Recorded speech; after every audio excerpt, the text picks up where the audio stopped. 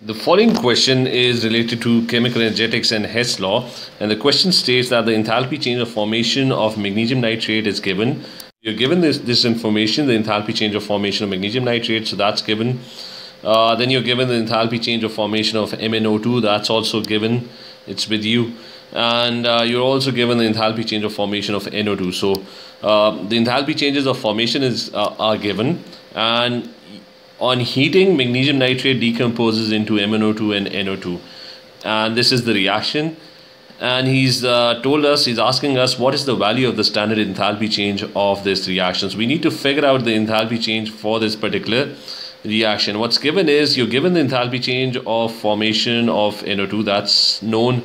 The enthalpy change of formation of MnO2 is also known, and the enthalpy change of formation of manganese nitrate is also known. So if you know the enthalpy changes of formation of the products as well as the enthalpy changes of formation of reactants, then you can simply apply the formula, which is that the enthalpy change of this reaction would be equal to the enthalpy change of formation of products. You're going to sum them up minus the enthalpy change of formation of reactants, and you're going to sum them up. So you're going to take the difference, products minus reactants, and that would give you the enthalpy change of this particular reaction.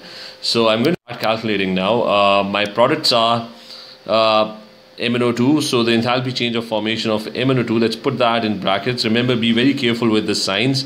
MnO2 is given over here. The enthalpy change of formation of MnO2 is minus 520, so that's given, that's known. So that's minus 520. And the other thing is, the other product is NO2, but there are two NO2 molecules. So NO2 is plus 33 kilojoules, so that's plus 33. But you're going to multiply it by 2 because in your products you have two NO2 molecules. Enthalpy change of formation that's given over here, 33, is for one NO2. So for two NO2, you're going to multiply that by 2.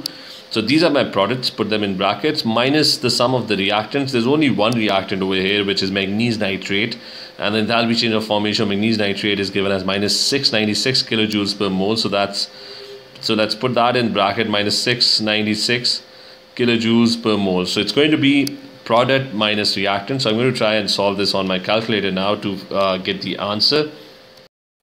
So using my calculator, the answer that I am getting is coming out to be 242. It's coming out to be 242 kilojoules per mole, which so product minus reactants, that gives me 242 kilojoules per mole. Hence option D is going to be the correct option for this question. The enthalpy change for this particular reaction is going to be 242 kilojoules per mole.